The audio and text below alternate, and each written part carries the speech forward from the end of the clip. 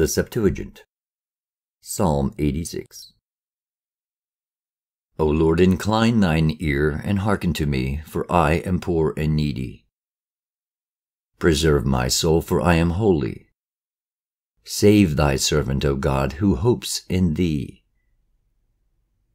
Pity me, O Lord, for to thee will I cry all the day.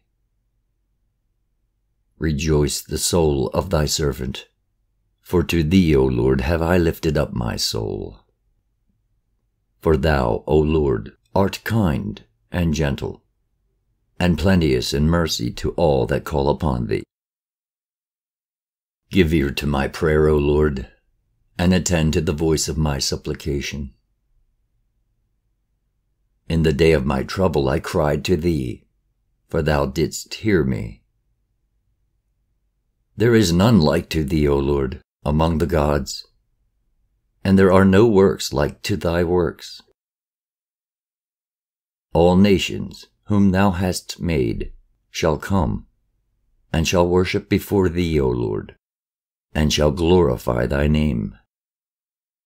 For thou art great, and doest wonders. Thou art the only and the great God. Guide me, O Lord, in thy way, and I will walk in thy truth. Let my heart rejoice that I may fear thy name. I will give thee thanks, O Lord my God, with all my heart, and I will glorify thy name forever. For thy mercy is great toward me, and thou hast delivered my soul from the lowest hell.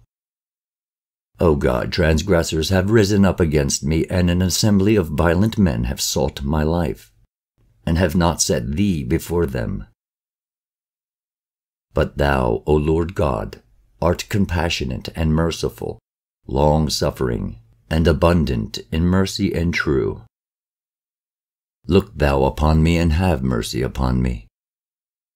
Give thy strength to thy servant, and save the son of thine handmaid. Establish with me a token for good, and let them that hate me see it and be ashamed.